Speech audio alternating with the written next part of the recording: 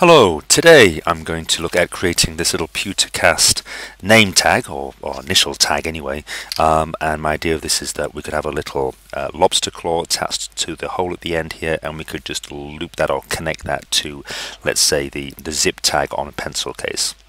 I've made this using some card molds. Here they are. There's two parts to this card mold.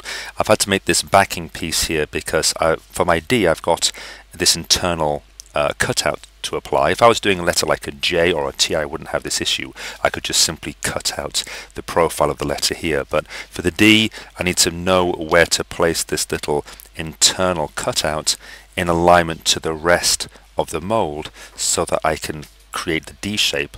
And to do that, I've had to laser engrave just the pattern onto a separate piece of card here.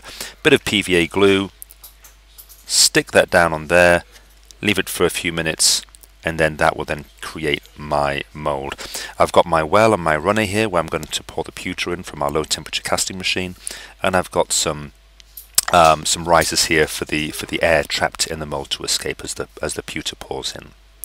Okay, so that's what I'm going to make. Oh, and sorry, as here as well, there's a little engraving here into the backing piece of card, and that's so that I will see where to drill the hole so it's aligned neatly with the rest of the pewter. I don't actually have a little an element like of card here to make the hole. I actually drill that afterwards. So when I cast this, that will actually be filled. So let's go ahead and have a look at how I'm going to make this. So we're in 2D design, and as usual I'm going to go to grid lock, and I'm going to right click on grid lock, and I'm going to set the grid spacing here to 5mm, and I want to have lines in pale blue. I just find that so much easier to work with rather than the black dots. Okay, we're going to come to the ABC tool. I'm going to click on the screen on the grid. Let's come to settings, and I'm going to go with Bookman old style. I'm going to go with bold because I want to have quite thick letters here, so it's a nice sturdy design, and I'm going to have a height here of 25mm. Okay, let's just confirm that and confirm. Oh, I need to put my letter in there, so I'm going to go in with D for design, and there's my D. So if I just come back to the camera here, no, it's not going to let me. There we are. So if I just spin this around, you can see here that this character is 10, 20, about 25. In fact, it's exactly 25mm in height. And then the little dome I've added on here, where I'm going to add in the little loop for the lobster claw. So what I want to do now is add in this little dome element. Back to 2D design, and let's just zoom in so we can see more clearly what's going on. Now at the moment this is a text object. If I select it and go to properties, I can edit the settings of this font, and I can also of course change it from a D to any other letter or string of letters that I want. But I want to convert this into a graphic, so let's go to edit, and I'm going to make path from it. So make path function combines text objects into one path. Okay, so properties may be lost. You'll see what happens. Oh, well, there we are. Look, it says text will become a sequence of lines and curves. Okay, excuse me. Let's now go to start edit and see what we have. And now, rather than having the font options, now we can see that my D has been converted into a complex polyline. Okay, right. Let's have a look now at how I'm going to add this little loop on top. So, well, first of all, I think I'm going to select this, go to fill, and I'm going to say no fill.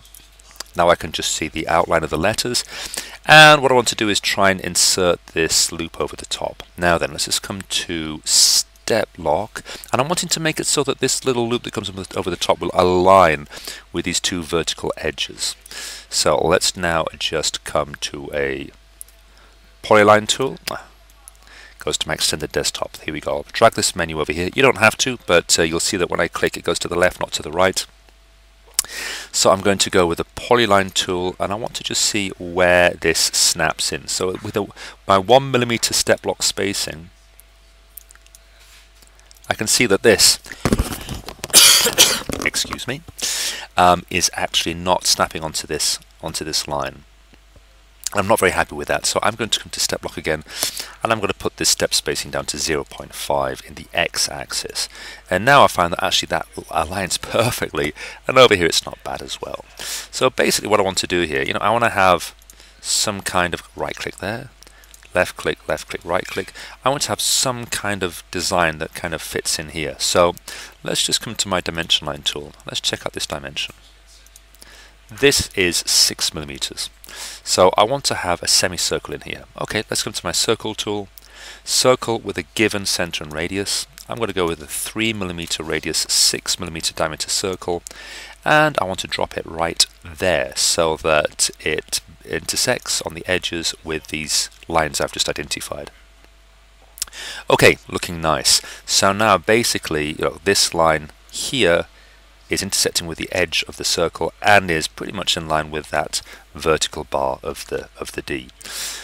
Okay, now I want to have a little cutout in here, so for this I'm going to come back to the circle tool, and I think what I want to have here is a 1.5 millimeter diameter hole, and that's going to go there. So that's now looking quite good. I just need to tidy this up a little bit now. And again, I'm really suffering with this cold. Excuse me. Let's just come to delete. Let's delete that line and that line. I might just leave those dimension lines in there.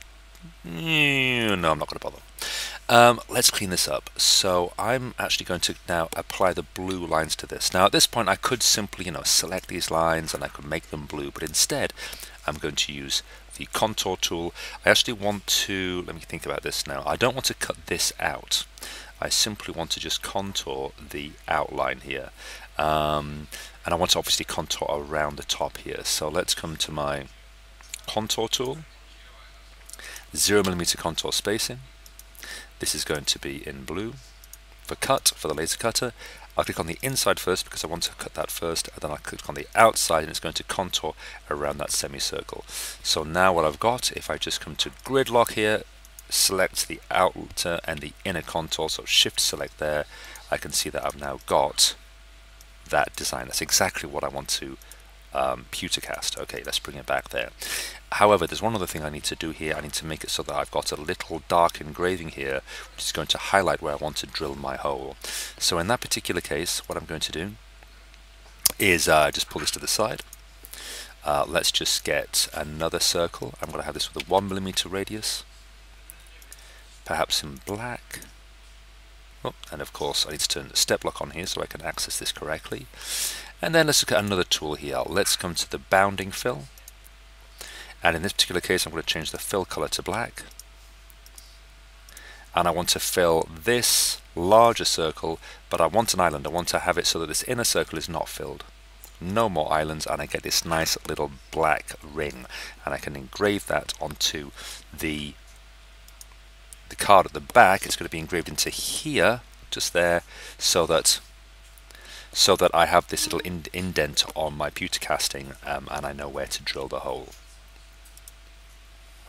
And if I come back to grid lock, and select this, it should just snap back into the right place. So that's now looking quite good. Let's go back out to media and see what we have to do now. So these bits of card here, they're actually, if I just place it on the grid here, they're actually 70 millimeters in width and 100 millimeters in height. So I need to recreate those right now in 2D design. Dear me. Right, here we go. So grid lock is on again. Let's come to the top left here. So this is going to be 70 by 100. I'm looking down here at the relative grid references, which at the moment is blank, but when I move my mouse back onto the drawing area, you can see numbers appear. So I want that to be 70 in the X and minus 100 here in the Y, because I'm going from the top left down to the bottom right. And let's do another one over here. 70 in the X, minus 100 in the Y direction. Now let's pick this up. I think I'm going to copy it and paste it actually, and I'm going to put my pasted element up here because I always like to have like the original left untouched. It's always a nice idea, I find. So let's now zoom in on this and see what I'm going to do in more detail. Let's have a see. I'm going to duplicate this again, and I'm going to bring it over and drop it here, and it needs to be, this is very important, it needs to be in exactly the same place. So I can see I've got 1, 2, 3, 4, 1, 2, 3, 4 squares to the left there, and 1, 2, 3, 4, 1, 2, 3, 4 squares down below, and everything lines up perfectly. So this is going to be my cutout, and that is actually looking good. That's perfect. I'll leave it as it is. I don't technically need the engraved little loop there actually, so what I can do here is get rid of that. Can I select it? Zoom in. Now I can select it. technically, come on, I had to double click there. Technically I don't need that. I mean, that wasn't mission critical, but there you go. And over here, this wants to be in red. So let's select this, and let's make sure that those lines are red and not blue. Remember that behind here I've just got black lines, no cutting, and as I say, this is going to be for this element right here. Okay, let's just bring that back in again. Almost there. I just need to put in my well and my runner. So I'm going to make that disappear again. So here's my well, my runner, and I've got my risers here as well.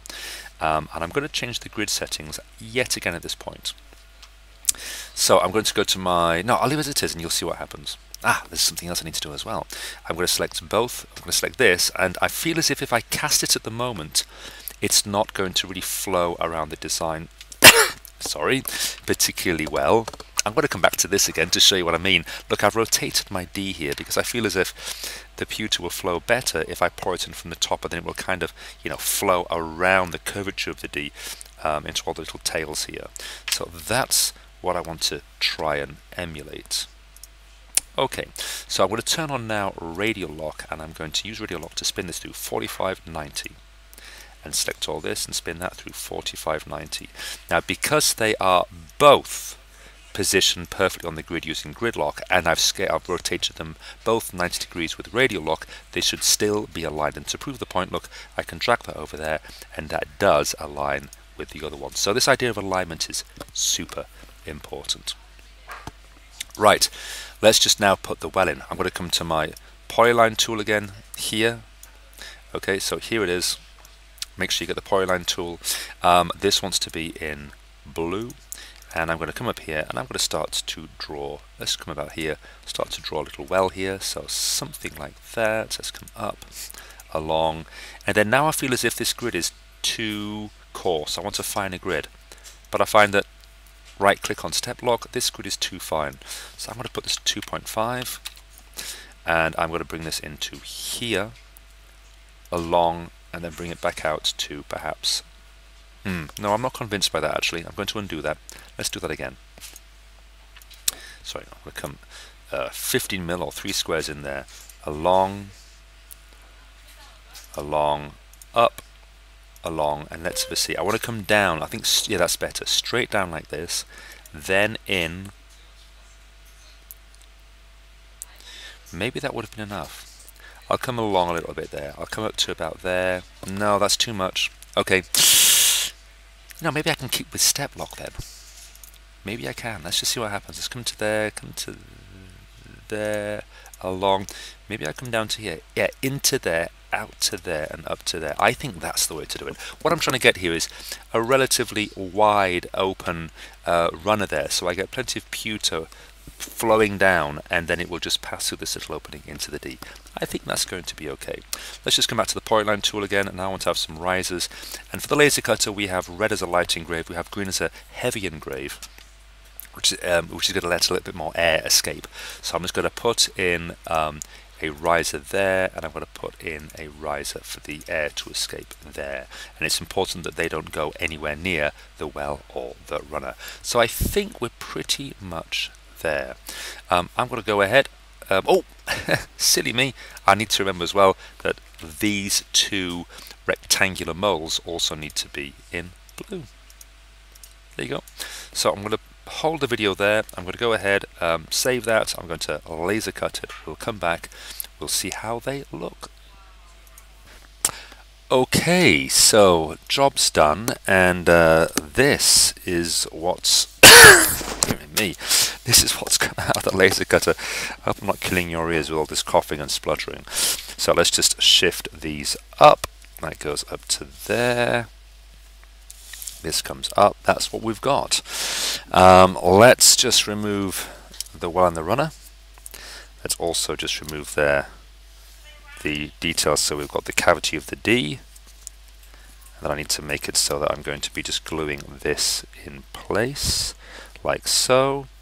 In fact, I think I might do that right now. Okay, so I've got my glue here. Just put a little blob of glue on here. Come on, little blob, that's all I want. Okay, that looks quite nice. Spread it around a bit so it doesn't smear. Gotta wipe that on my overalls. There you go, you didn't see that. Let's pop that in. Okay, that looks great. Don't know whether you can hear people in the background there. I've got lots of people working in the workshop today at the same time. Right, so that looks good. I'm going to leave that for a few minutes to set. Doesn't have to set solid.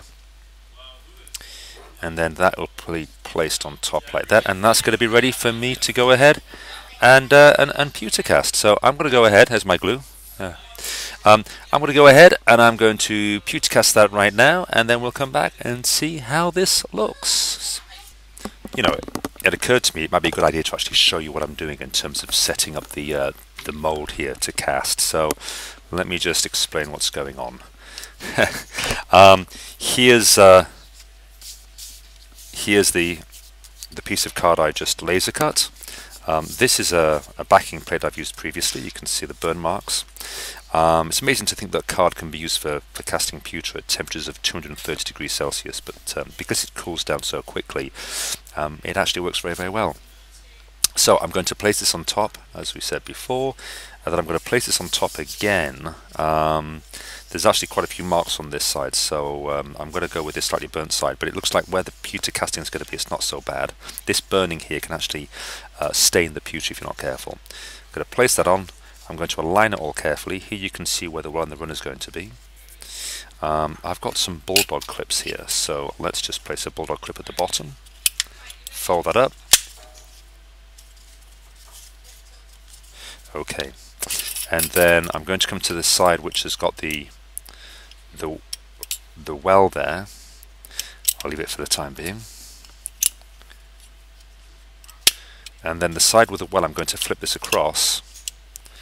And what that means now is that effectively I've got this in a position now where I can slide it into the pewter casting machine, pour the pewter in here, and then slide it out, and my hands are kept safe. Of course, I'm going to be wearing gloves, heat-proof gloves at the same time. So that's looking like it's ready. I can't show you the actual pewter casting process. I haven't quite got the kit to show you that, but I will come back with the casting finished and open up and see what we have. So I've just finished pewter casting. And here's the mold now with the bulldog clips and dear me again, and the pewter inside. You can perhaps just see the pewter inside here, and it's leaked a bit outside as well. And look, I've got this lovely pewter just kind of trickling down the side there, the bulldog clips. We don't really want that to happen, of course, but sometimes it does. We can't help it. So I'm going to try and peel that away. I need to get some pliers and just try and pull that off there. Anyway, let's try and open this up and see what we have. This has been about 10 minutes, by the way. You can feel it's still quite hot there, but it's not so hot that it's a problem to touch. Now if I pull this off, there we go, there's my D. You can see that's pretty much an exact copy. It has actually kind of leaked out a little bit here, and I need to remove this. To do that, I should be able to just peel off this back section. But what I'm trying to do when I do this is I'm trying to keep it in this piece of card, okay? And there's even more noise in the background now behind me, so I don't know whether you can hear that at all. Okay, now I've got some wet and dry here, and I'm doing this quite close to my computer, which is a bit daft. I really want to make sure that I'm doing this away from the computer. Oh, and I've also realized as well, look, there's the little marking for my hole. So actually, before I go any further, I'm going to just drill the hole. So I'm going to pause the video again, and I'll come back with a hole drilled, hopefully in exactly the right place. Okay, so there's the hole I've just drilled. That looks like it's pretty much in the right place from what I can see. And I'm going to clean this up. So as I say, not the best thing to do this near a computer, so definitely do this in a workshop away from your computer. But just for the video, I'm going to do it here. And I'm also thinking as well about cutting off the sprue here. Now, I've got to point out at this stage, if you wanted to laser engrave something on to the D here, I would keep it in this mold. That's a different story, but well, anyway, I'm going to try and take this out, I guess, or at least try and remove this sprue. Because I'm thinking if I could kind of hold this like this, you know, and kind of rub it. But what's happening? Is that abrading it? It's kind of, but it's also abrading all this around the outside. No, I think I'm going to have to pull it out. Come on, let's pull it out, for goodness sake. So here we go. In fact, I'm probably going to have to just destroy completely the card mold. So this is a one-use mold. Anyway, there you go. Can I punch that out there? There you go. Just use those thin nose pliers to push it out. Now I'm just going to clean this up. So I'll just cut that off with some side cutters.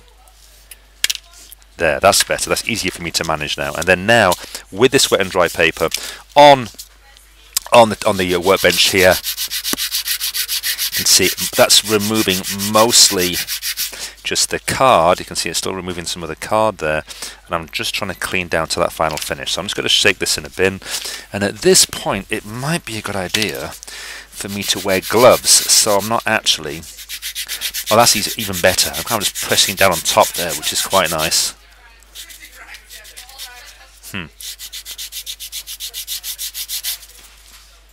How's that going? So it's going to take a little bit more abrading there to clean that up.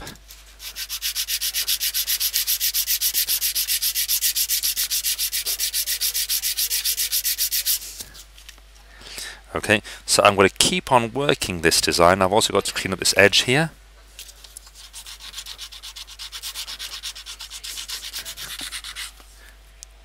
Okay, just try and work all this.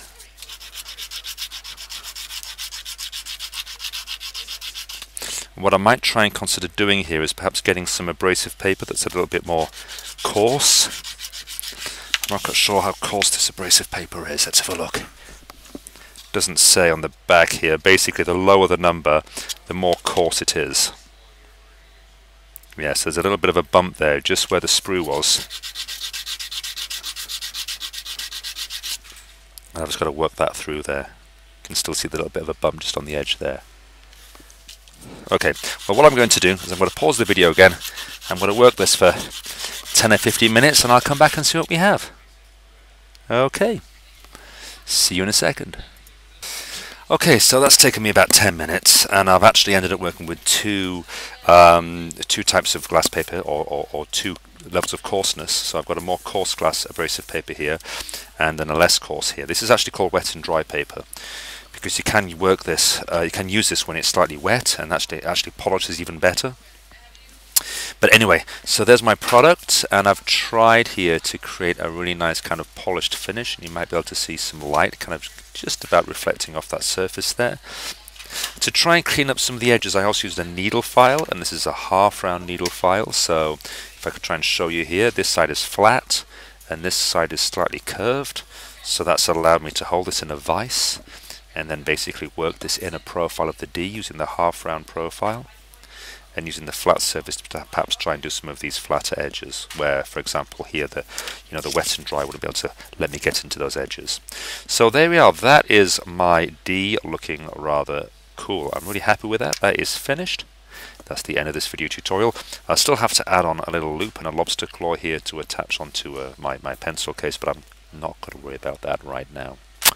I hope you found that useful. 23 minutes in. Hope it's not too long. Take care and I'll see you again soon.